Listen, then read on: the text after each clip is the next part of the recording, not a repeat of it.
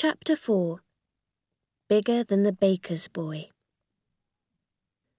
The next morning, Martha said that the children could not go out. "You can stay in and be good," she said. "There's something that we all want," said Robert.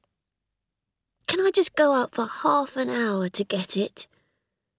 And Martha, who was really very kind, said that he could. Of course, they all wanted the day's wish, so Robert hurried to the sand pit. The Psammead was waiting for him, but when Robert tried to think of a really good wish, he couldn't, and the others were not there to help him. "Hurry up," the Psammead said. "I can't wait all day." "Oh dear," Robert said. "I wish that we didn't have to come here to get our wish." "Oh, don't!" But it was too late. The Psammead was already making itself big. "There," it said. "That wasn't easy, but I've done it. You don't need to come here to have your wish." Robert thanked the Psammead and then hurried back to tell the other children. "We must wish for something really good tomorrow," he said. The next morning they thought and thought, but they couldn't think of a really good wish. So they decided to go to the gravel pit. Suddenly they saw a baker's boy who was coming along the road with his basket of bread, and they decided to play a game with him. "Stop!" cried Cyril. "Your money or your life!"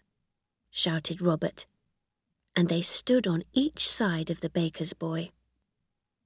The baker's boy, who was tall and large, was not very interested, and he pushed them both away.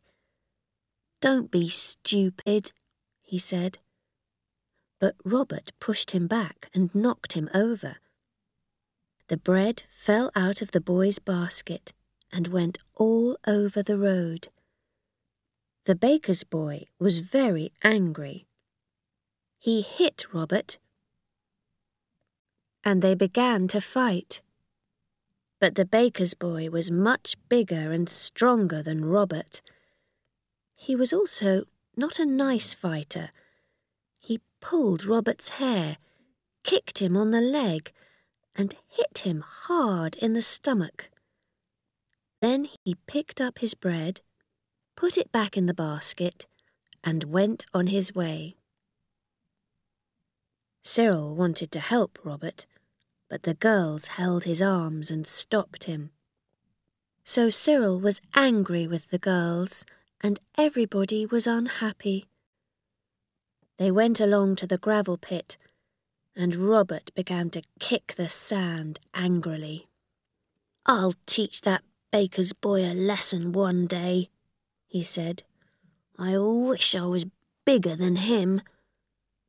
Just then they saw that the Psammead was sitting behind them and was watching them. The next minute, Robert had his wish. He was bigger than the baker's boy, much, much bigger. He was now more than 3 meters tall. He was not pleased, because he looked very strange next to the others, who were still small. The others felt sorry for him then, and asked the Psammead for another wish. But the Psammead was very cross and unhelpful. "Why don't you think before you wish?" it said. "He's a wild, noisy boy, and he can stay like that for the day. It will do him good. Now go away and leave me alone." The others turned back to their enormous brother. "What are we going to do?" they asked. "First," said Robert, I'm going to get that baker's boy."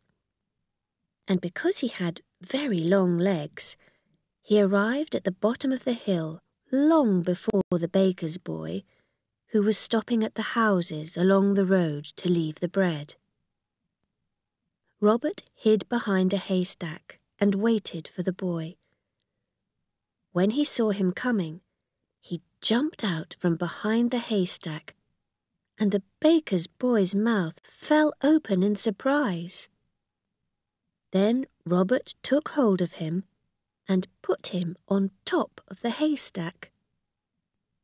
"Now get down from there if you can," Robert said. It was very late when the baker's boy got back to the shop, and the baker was very angry. Then Robert and the others went home and down to the bottom of the garden. Anthea asked Martha to bring their lunch out there. She knew that Robert was too big to get into the house. Of course, Martha could not see that Robert was much bigger than before, and she only gave him as much meat and potatoes as usual, and no more. Poor Robert was very hungry. The others were feeling unhappy too, because there was a fair in town, and they wanted to go to it. "We can't go anywhere now," Cyril said. "Not with Robert like this." Suddenly Jane cried, "I know! Let's take Robert to the fair. Someone there will pay us to show him to people. We can make a lot of money." The others thought that this was a good plan, and they left at once. When they arrived, they asked to see the head man. His name was Bill, and when he saw Robert, he got very excited. "How much do you want for him?" he asked. "You can't buy me," said Robert, "but I'll come and show myself this afternoon if you give me £15 and some food." "Right," Bill agreed. So Bill took Robert inside one of the big fair tents and gave him something to eat. But while Robert was eating, Bill put men outside to stop him from escaping. Then Bill stood outside the tent and began to shout to the crowds, "Come and see the biggest man in the world." Very soon, people began to stop and listen. A young man and his girlfriend were the first to go and look at Robert. They paid their money to Bill and went in. The people outside heard a loud scream from the girl, and then they all wanted to go in too.